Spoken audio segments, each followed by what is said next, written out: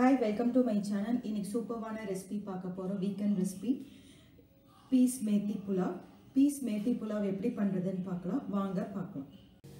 Piece methi pulao செய்ய ஆரம்பிக்கிறதுக்கு முன்னாடி நான் ஒரு பேஸ்ட் ரெடி பண்ண போறேன்.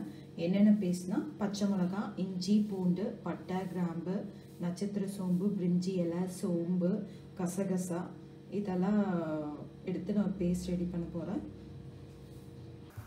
Spices paste ready ஆயிடுச்சுங்க.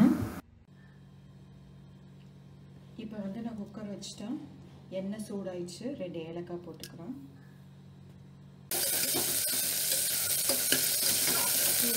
ஏலக்காய்க்கு அப்புறம் பெரிய வெங்காயம் நல்லா ஸ்லைஸ் பண்ணி வச்சுருக்கேன். இது நல்லா சாஸ் பண்ணிக்கோங்க. நெக்ஸ்ட்டு நம்ம அரைச்சி வச்சுருக்க பச்சை மிளகாய், இஞ்சி, பூண்டு அந்த ஸ்பைசஸ் பேஸ்ட்டை போட்டுக்கலாம்.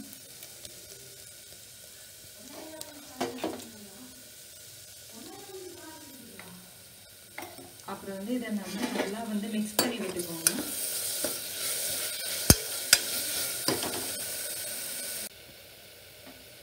இது நல்லா பச்சை வாசனை போகிற வரைக்கும் வதக்கி விட்டுக்கோங்க.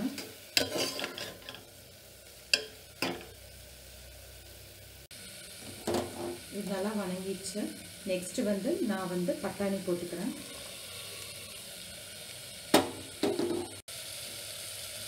பட்டாணி அப்புறம் மேத்தி, அதாவது வெந்தயக்கீரை,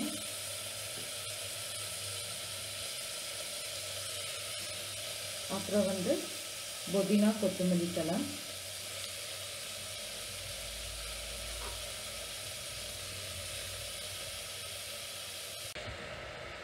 இப்போ இதை நல்லா மிக்ஸ் பண்ணிக்கோங்க.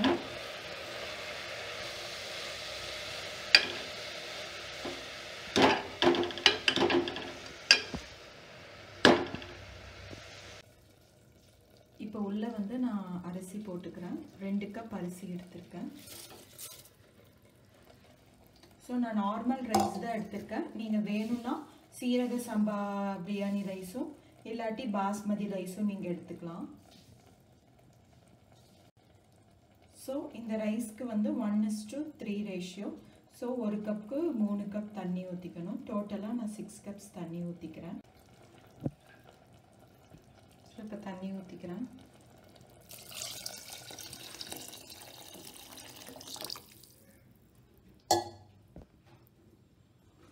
தண்ணி இப்போ தேவையான அளவு உப்பு,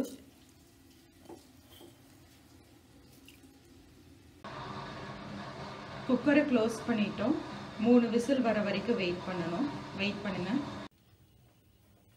பீஸ் மேத்தி புலாவ் ரெடி ஆயிடுச்சு. சூடான சுவையான பீஸ் மேத்தி புலாவ் ரெடி ஆயிடுச்சு. இதை நீங்களும் உங்கள் வீட்டில் ட்ரை பண்ணி பாருங்கள்.